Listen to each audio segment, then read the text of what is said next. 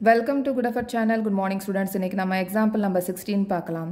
Find the discriminant quadratic equation 2x square minus 4x plus 3 is equal to 0. So இங்க discriminant கண்டுபிடிக்க சொல்லிருக்காங்க. So discriminant கண்டுபிடிக்கிறதுக்கு முன்னாடி nature of rootsனா என்ன அப்படின்றத பார்த்துடலாம். So quadratic equation ஓட standard form ax square plus bx plus c is equal to 0. So இப்ப d கண்டுபிடிக்கணும், அதாவது discriminant கண்டுபிடிக்கணும்னா b square minus 4ac. அப்ப இந்த b a c அப்படின்றது என்னன்னா coefficient of x square a, coefficient of x b c constant. இத தான் நம்ம இங்க போட்டுருக்கோம். ஓகே, சோ இப்போ இத நம்ம கண்டுபிடிச்சிட்டு வரக்கூடிய இந்த d வந்து greater than 0வா இருந்துச்சுனா, 0வை விட பெருசா இருந்துச்சு அப்படினா two distinct real roots நமக்கு கிடைக்கும். ஓகே, ரெண்டு different real roots நமக்கு கிடைக்கும். இப்போ இந்த d வந்து smaller than 0வா இருந்துச்சு அப்படினா no real roots. Roots வந்து real roots கிடைக்காது, roots கிடைக்கும், ஆனா நமக்கு real roots கிடைக்காது. d is equal to 0வா இருந்துச்சுனா two equal real roots நமக்கு கிடைக்கும். roots வந்து ஈக்குவலா இருக்கும், ஒரே மாதிரி இருக்கும். ஸோ இங்க ரியல் அப்படின்றது என்னன்னா ரூட்டுக்குள்ள பாசிட்டிவ் நம்பர்ஸ் தான் இருக்குமே தவிர மைனஸ்ல இருக்காது. ஓகே, ஸோ இப்போ இந்த கொஸ்டினோட டிஸ்கிரிமினன்ட் கண்டுபிடிக்கலாம். ஸோ நம்ம ஃபர்ஸ்ட் வந்து ஸ்டாண்டர்ட் ஃபார்ம்ல இருக்குல்ல இந்த ax square bx plus c is equal to 0, இதோட கோஎஃபிஷியன்ஸை நம்ம எழுதிடலாம். அப்ப a is equal to எவ்வளவு? இதுல a வந்து 2, b is equal to minus 4, c is equal to 3. அப்ப d is equal to b square minus 4ac. So இங்க b அப்படின்றது என்ன? minus 4 whole square minus 4a, a வந்து 2, c 3. So 4 into 4 16, minus into minus plus ஆயிரும். So இங்க 4 into 2 8, 8 into 3 24. So இதை நம்ம subtract பண்ணோம் அப்படின்னா இது பாசிட்டிவ்ல இருக்கு, இது நெகட்டிவ்ல இருக்கு. ஸோ இதை நம்ம சப்ராக்ட் பண்ணிட்டு கிரேட்டர் நம்பர் சைன் போடணும். அப்போ -8, d is equal to -8. அப்போ இந்த d வந்து less than 0வா இருக்கு, d is less than 0வா இருக்கு, less than 0வா இருக்கு, அதனால no real roots. Okay, so next example number 17. Example number 17, a pole has to be erected at a point on the boundary of a circular park. So first வந்து ஒரு circular park draw பண்ணிடலாம். So இப்போ ஒரு circular park draw பண்ணியாச்சு. இதுல வந்து ஒரு pole வந்து fix பண்றாங்க. Pole has to be erected அப்படின்னா pole அப்படின்றது ஒரு pillar இல்லனா ஒரு கம்பம் அப்படின்னு சொல்லலாம். erected எழுப்புறாங்க. So இப்போ இந்த pole, இதான் pole. ஓகே, இங்க வந்து pole வந்து நடுறாங்க. Boundary of the circular park of diameter 13 meter. Diameter எவ்வளவு? 13 meter in such a way that the difference of its distance from two diametrical opposite fixed gates A and B on the boundary is 7 meters னு சொல்லிருக்காங்க. இப்போ இந்த circular park ஓட diameter எவ்வளவுனா 13 meter. இதுல opposite sideல வந்து gate வந்து வைக்கிறாங்க A and B. Okay, இப்போ இந்த ஏல இருந்து இந்த போலுக்குரிய டிஸ்டன்ஸும் இந்த பில இருந்து வரக்கூடிய இந்த போலுக்குரிய இந்த பில இருந்து இந்த போலுக்கு வரக்கூடிய டிஸ்டன்ஸ், இந்த ரெண்டு டிஸ்டன்ஸ்க்குரிய டிஃபரன்ஸ், அதாவது AB minus BP is equal to 7 metre அப்படின்னு சொல்லியிருக்காங்க. இந்த ரெண்டு டிஸ்டன்ஸ் டிஃபரன்ஸ் வந்து 7 மீட்டர்னு சொல்லியிருக்காங்க. Okay, is it possible to do so? இந்த மாதிரி வைக்க முடியுமா? போல வந்து இந்த மாதிரி வைக்க முடியுமா? இந்த டிஸ்டன்ஸ் டிஃபரன்ஸ் இருக்குல்ல 7 மீட்டர், இதை வச்சு இந்த போல வந்து வைக்க முடியுமான்னு கேட்டிருக்காங்க. if yes, at what distance from the two gates should be pole be erected? So அந்த மாதிரி வைக்க முடியும்னா அதோட டிஸ்டன்ஸ் கேட்டிருக்காங்க. இந்த ஏபியோட டிஸ்டன்ஸ் பிபியோட டிஸ்டன்ஸ் வந்து எவ்வளவு அப்படின்றத கேட்டிருக்காங்க. ஓகே, ஸோ இப்போ இந்த டிஸ்டன்ஸ் இருக்குல்ல AB minus BP is equal to 7 மீட்டர்னு சொல்லியிருக்காங்க. இப்போ ஃபார் எக்ஸாம்பிள் இந்த ஏபியை நம்ம 10 எடுத்துக்கலாம்.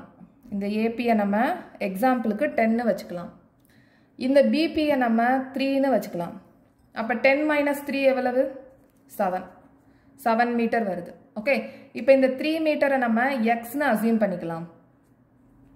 இந்த 10 எப்படி இருக்கு? டிஃபரன்சஸ் அப்படின்னு சொல்லியிருக்கிறதுனால இது கண்டிப்பா 7 plus 3 இருக்கும்.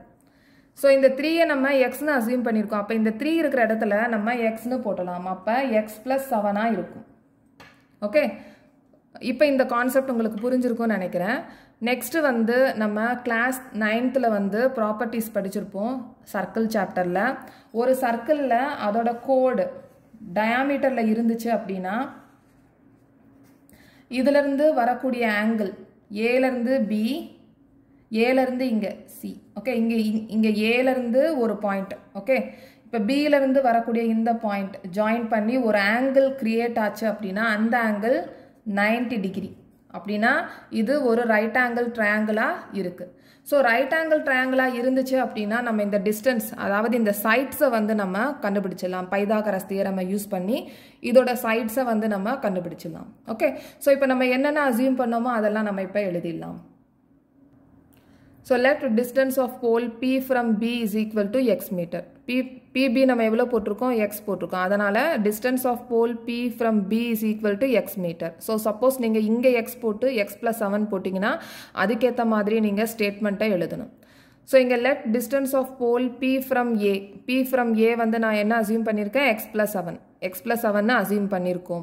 So x plus 7 metre. இதோட டயாமீட்டர் AB வந்து 13 மீட்டர். ஓகே, ஸோ இப்போ பைதாகரஸ் தியரமை யூஸ் பண்ணி நம்ம இங்கே சைட்ஸை கண்டுபிடிச்சிடலாம். So in triangle ABC by பைதாகரஸ் theorem.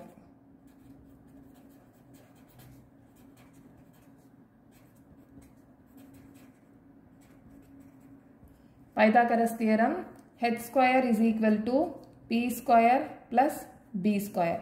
So இதெல்லாம் hypotenuse அப்படின்றது இந்த 90 டிகிரிக்கு ஆப்போசிட் சைடில் இருக்கிற இந்த 13. So 13 whole square is equal to p square. p square x plus 7 whole square எடுத்துக்கலாம். Plus b square x square. Okay, so இப்போ இந்த x plus 7 whole square வந்து ஐடென்டிட்டியா இருக்கு. a plus b whole square இருக்கு. அப்ப இந்த ஐடென்டிட்டி எக்ஸ்பேண்ட் பண்ணிடலாம். a square plus b square plus 2ab. So அதே மாதிரி இங்கேயும் நம்ம எக்ஸ்பேண்ட் பண்ணிடலாம். ஸோ 13 ஸ்கொயருக்கு 13 into 13 169. இங்கே x plus 7 whole squareக்கு x square plus 7 square plus 2ab. அப்பனா 2 bracket x into 7 plus x square. Okay, so இப்போ 169 is equal to x square plus 7 into 7 49 plus 2 into 7 14 x plus x square.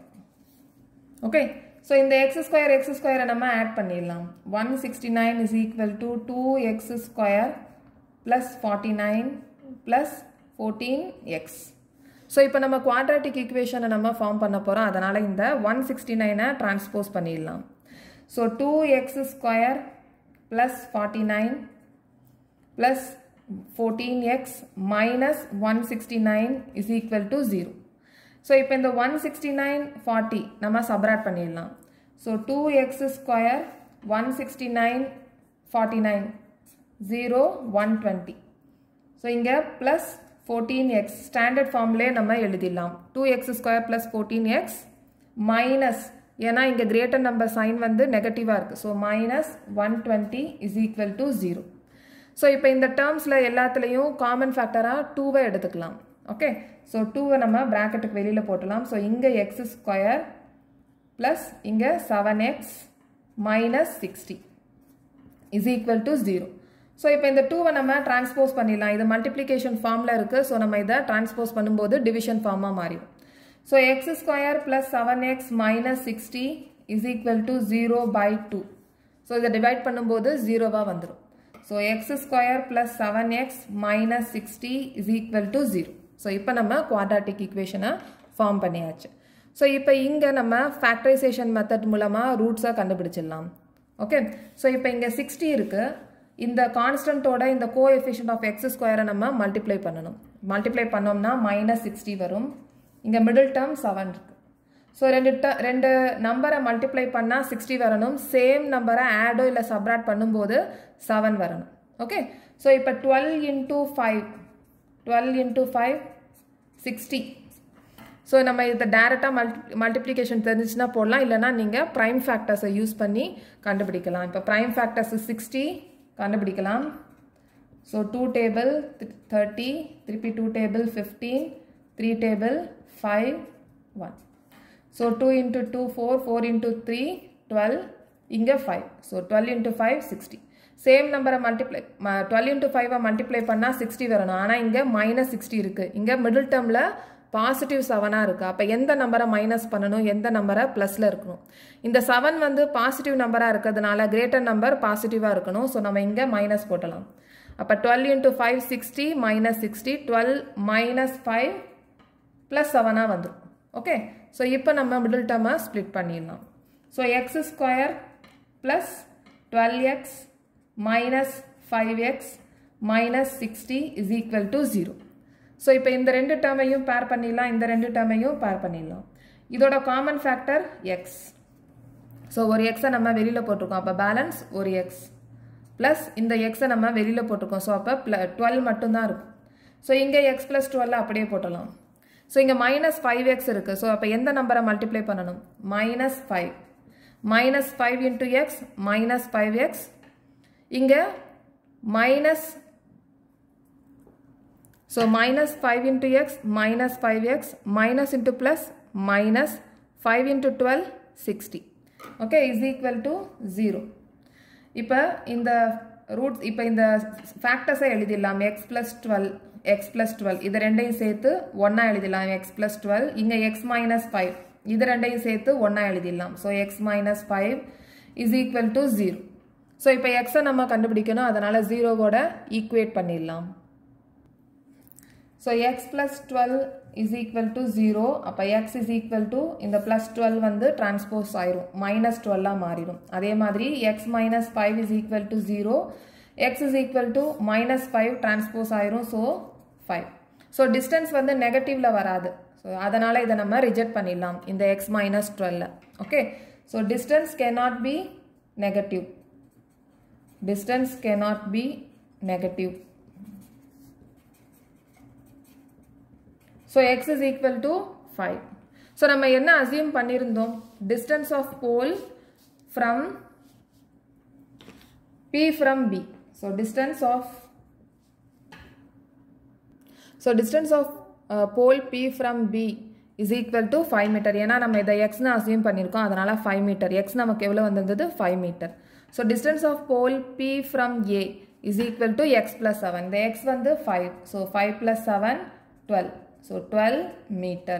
So question la கடைசி வந்து if yes, at what distance from the two gate should be pole be erected. அதுக்கு முன்னாடி is it possible to do so அப்படின்னு சொல்லியிருக்காங்க. இது possible ஆகுமா அப்படின்னு கேட்டிருக்காங்க. ஸோ கண்டிப்பாக பாசிபிள் ஆகும்.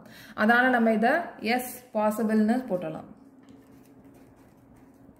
அதே மாதிரி எவ்வளவு டிஸ்டன்ஸ் அப்படின்றதையும் நம்ம கண்டுபிடிச்சாச்சு. ஓகே, ஸோ நெக்ஸ்ட் வந்து எக்ஸாம்பிள் நம்பர் 18.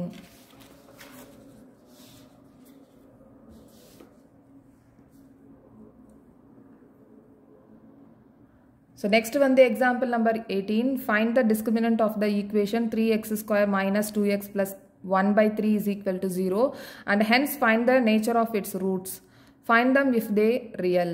அப்படின்னு கேட்டிருக்காங்க. ஸோ நம்ம இப்போ டிஸ்கிரிமினன்ட் கண்டுபிடிக்கணும். ஸோ எக்ஸாம்பிள் நம்ம 16லே பார்த்துருக்கோம் நேச்சர் ஆஃப் ரூட்ஸ்னா என்ன அப்படின்றத பார்த்தாச்சு. நம்ம இதில் டிஸ்கிரிமினன்ட் அப்படின்றது என்னன்னா d is equal to b square minus 4ac. இப்போ இந்த bac அப்படின்றது என்னன்னா கோஎஃபிஷியன்ஸ் ப்ளஸ் இந்த standard form ax square plus bx plus c is equal to 0. இதான் இந்த abc. the coefficient of x square, coefficient of b, இது constant. So இந்த வேல்யூவை நம்ம அப்ளை பண்ணி d-யை கண்டுபிடிச்சிடணும். Okay, so nature of roots அப்படின்னு சொல்லியிருக்காங்க. நேச்சர் ஆஃப் ரூட்ஸ் அப்படின்றது என்னன்னா d வந்து கிரேட்டர் தேன் 0வா இருந்துச்சு அப்படின்னா 2 distinct ரியல் ரூட்ஸ் கிடைக்கும். அதே மாதிரி d வந்து ஸ்மாலர் தேன் 0வா இருந்துச்சு அப்படின்னா நோ ரியல் ரூட்ஸ் கிடைக்கும். அதே மாதிரி d is equal to 0வா இருந்துச்சு அப்படின்னா 2 ஈக்குவல் ரூட்ஸ் வந்து நமக்கு கிடைக்கும். அதான் nature of roots. Find them if they real. So ரியலாக இருந்துச்சுன்னா அதை கண்டுபிடிக்க சொல்லியிருக்காங்க. ஓகே, ஸோ இப்போ ஃபஸ்ட்டு வந்து 3x square minus 2x plus 1 by 3 is equal to 0 எழுதிடலாம். இப்போ இதில் ஒரு டேர்ம் கான்ஸ்டன்ட் வந்து இங்கே 1 by 3 ஃப்ராக்ஷனாக இருக்குது. இதை நம்ம நார்மல் ஈக்குவேஷனாக மாற்றிடலாம். அப்படின்னா இதோட எல்சிஎம் கண்டுபிடிக்கணும். ஸோ நம்ம இங்கே by 1 போட்டலாம். ஸோ இங்கே 3. ஸோ இங்கே டினாமினேட்டர் 1ஆக இருக்குது. 3 ஆக்கணும் அப்படின்னா நம்ம 3ஆல் மல்டிப்ளை பண்ணணும். அப்போ 9x ஸ்கொயர் மைனஸ் இங்கேயும் 3ஆல் மல்டிப்ளை பண்ணணும். அப்போ 6x. ஸோ இங்கே 1 தான், டினாமினேட்டர் 3 இருக்கிறதுனால 1 அப்படியே போட்டலாம். Is equal to 0. ஸோ இப்போ இந்த 3யை நம்ம இங்கே டிரான்ஸ்போஸ் பண்ணிடலாம். டிவிஷனாக இருக்குது, டிரான்ஸ்போஸ் பண்ணும்போது மல்டிப்ளிகேஷனாக மாறிடும். So 9x square minus 6x plus 1 is equal to 0 into 3. So 9x square minus 6x plus 1 is equal to 0. Okay. So இப்போ இதோட d வந்து கண்டுபிடிக்கிறதுக்கான constant coefficients வந்து நம்ம எழுதிடலாம். அப்ப a is equal to 9, b is equal to minus 6, c is equal to 1. Okay. அப்ப d is equal to எவ்வளவு? d is equal to b square minus 4ac. b வந்து எவ்வளவு? minus 6 whole square minus 4a. a வந்து 9, c வந்து 1. So 6 into 6, 36, minus into minus plus. So 4 into 9, 36, 36 into 1, 36. So 36 minus 36, 0. அப்ப d is equal to 0. So d is equal to 0 இருந்துச்சு அப்படின்னா நமக்கு 2 equal real roots வந்து கிடைக்கும். So 2 equal real roots வந்து கிடைக்கும். So இப்போ நம்ம quadratic formulaவை யூஸ் பண்ணிடலாம். So x is equal to minus b plus minus under the root d by 2a quadratic formula ஓட formula. Okay. So இப்போ minus b. So minus b னு சொல்லிருக்காங்க. அப்ப x is equal to minus b minus b ஓட value minus 6 plus minus under the root d வந்து நமக்கு 0 கிடைச்சிருந்தது. 2a 2 bracket a வந்து 9. So minus into minus plus 6 பாசிட்டிவா மாறிடும் plus minus 0 தான் by 2 into 9 18. So x is equal to இந்த 0வை பிளஸ்ஸா ஒரு தடவை காமிக்கணும் மைனஸா ஒரு தடவை காமிக்கணும். அப்ப plus 6 plus 0 by 18. அதே மாதிரி x is equal to 6 minus 0 by 18. So இங்க 6 plus 0 6 by 18. 6 minus 0 நாலும் 6 by 18. So இத 3 table இல்லனா 6 tableல கட் பண்ணலாம். இது 1 by 3 இங்கேயும் 1 by 3. So x is equal to 1 by 3, x is equal to 1 by 3. So இப்ப d is equal to 0வா இருந்துச்சு அப்படின்னா நமக்கு 2 equal real roots கிடைக்கும் அப்படின்னு சொல்லியிருந்தோம். So அதே மாதிரி தான் நமக்கு இங்க 2 equal real roots வந்து கிடைச்சிருக்கு. Okay. So next exerciseல பார்க்கலாம். இந்த வீடியோ இந்த சேனல் உங்களுக்கு பிடிச்சிருந்துச்சு அப்படின்னா subscribe பண்ணுங்க, share பண்ணுங்க, like பண்ணுங்க, comment பண்ணுங்க. Thank you.